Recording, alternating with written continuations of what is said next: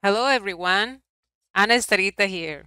Today I'll be sharing with you a few very powerful AI integrations that can extend the reach of what's possible with TouchDesigner.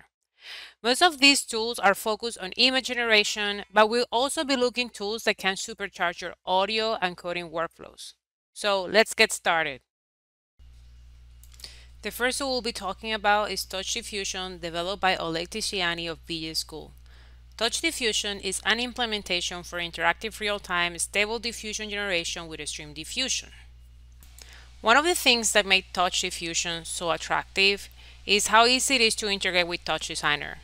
In their GitHub repo, you'll find instructions on how to install the portable version as well as the manual install. To install the portable version, just download the archive.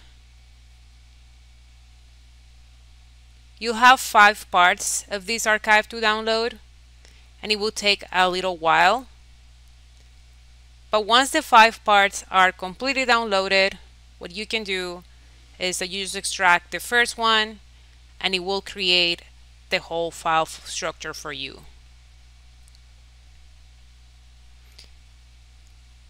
Once that process is complete, you'll find inside your file structure a file called webui.bat, and double-clicking that file will open a command prompt that will generate a Gradle with a local URL where you can modify your model. Clicking on that local URL will bring you to the Gradle, and then in the Install and Update tab, you can update the dependencies that you need to make your whole model be created. It will start downloading the dependencies, and this will take some time.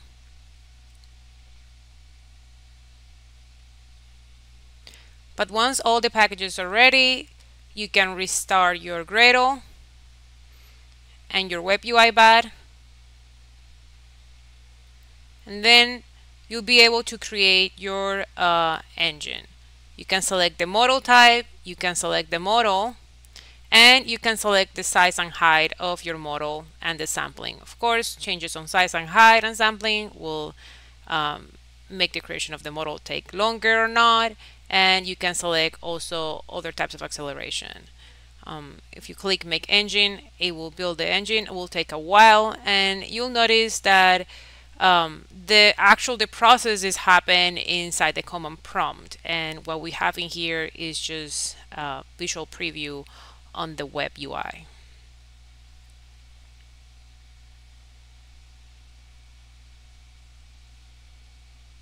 After a while, my model is finally complete, and I can see here something that I really like is that it tells me the fact that it's ready, but it also tells me the expected frame per second that it will take to run the model.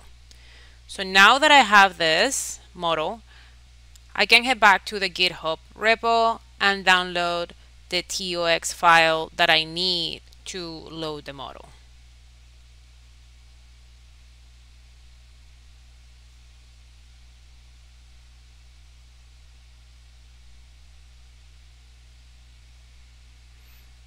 I can bring my TOX into TouchDesigner, and I'll follow the instructions that Oleg described on his video tutorial. Now for the manual install, just like with most integrations of PyTorch and Python in TouchDesigner, you want to make sure you have your CUDA toolkit updated and downloaded. You want to have Git, and you want to make sure you have the right version of Python. To find what version you have on TouchDesigner, you can go to Textboard, check that version of Python, and then you can go to your command prompt and make sure that your Windows version of Python matches the same one that you have on TouchDesigner to avoid issues, as well as the NDI SDK that will come useful in some integrations. Another great integration of Stream Diffusion in TouchDesigner is a Stream Diffusion TD setup by Lyle Hans, better known as .simulate. It is an incredible integration, and it's not the only thing that you can find in his Patreon. He has integrations of Comfy UI into TouchDesigner, as well as music AI generator in Touch using Meta Music Gen and Audio Gen models, as well as other integrations like automatic 1111 text to video extensions. If you go to his Patreon, you'll find so many AI integrations for TouchDesigner. Is a real trove of treasures. I think that if you want to add TouchDesigner in your pipeline, you can definitely check out what he's been working on. Another incredible contribution in this line of community-generated tools is Torin Blankensmith's Teachable Machine plugin. Teachable Machine is a super cool model training online platform that allows you to train your own classification models without needing to code. It supports visual models, audio models, and post models. And the Teachable Machine plugin allows you to bring these models into TouchDesigner so you can use detection of things in your scene as triggers. And so as you can see here, to create things with Teachable Machine, just select a bunch of photos. You can use your webcam, and it creates very solid models. Then afterwards you can just push to the web and load into the TOX that Torin generates and posts on his Patreon, and you can use these information to actually read your image. And just like Dot Simulate, Torin has an incredible Patreon full of tools to integrate AI in TouchDesigner in ways that are super easy. And the last two tools I want to share with you are tools that, even though are not specific to Touch, can really supercharge your workflow. One is NVIDIA Maxine integration with TouchDesigner and TouchDesigner RTX face detection features. NVIDIA Maxine is a series of microservices that use AI to enhance audio, video, and AR in real time.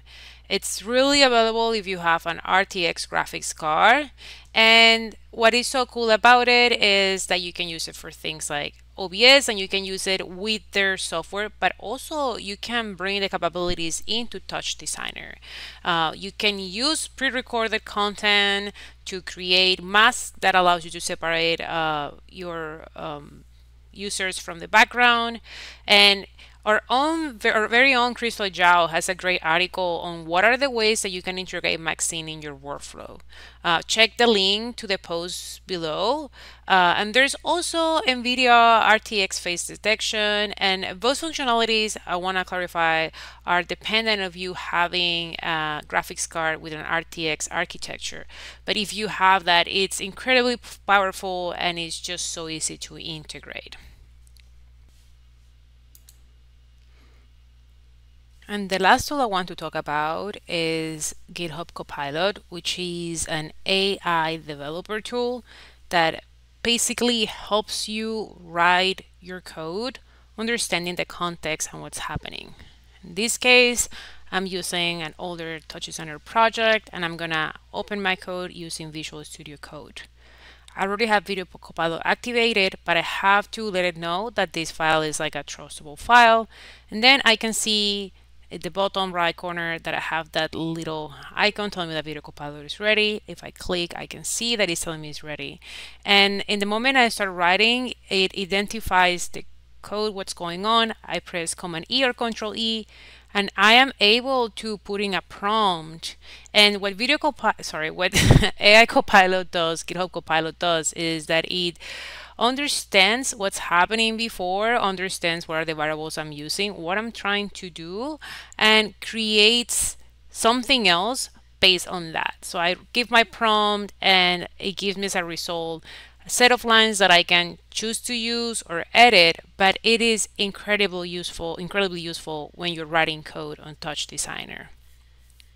And yes, these are some of the coolest tools that I think are there. I really like that a lot of these tools are actually community tools that have been created by the community itself.